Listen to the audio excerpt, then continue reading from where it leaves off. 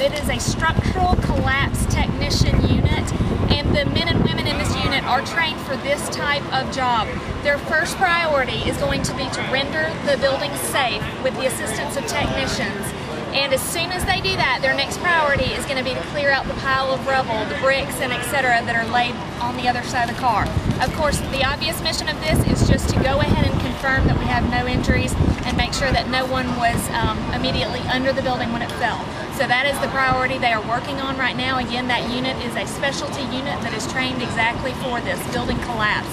So again, our top priority is ensuring that no one was injured while making this area safe. Again, it's still an unstable structure, so we're working right now to get that handled as quickly as possible.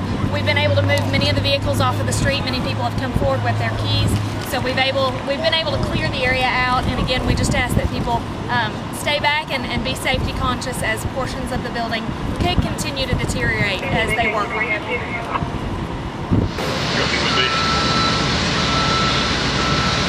I'll read the PD's already given that. There should be a tow truck down there waiting.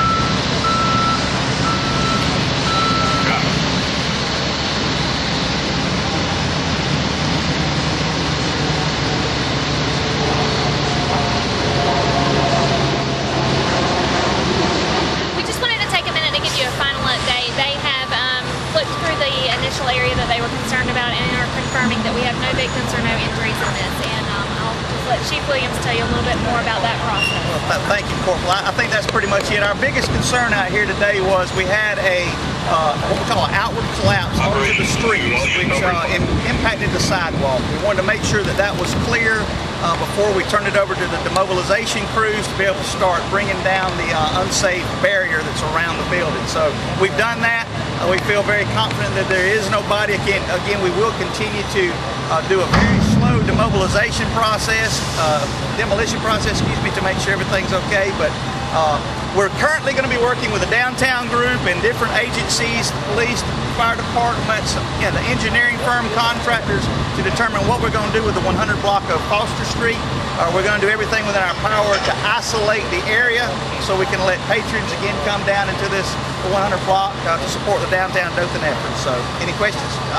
Does the fire department inspect these abandoned buildings to make sure they're structurally sound so something like this doesn't happen? Well, we don't inspect abandoned buildings. If you'll notice along the buildings, we have large red X's on the structure. That means we have inspected and determined that it is not safe for public occupancy. And it's also a do not enter the structure if it's on fire for my firefighters. So that way we don't put firefighters in abandoned buildings that can collapse on them.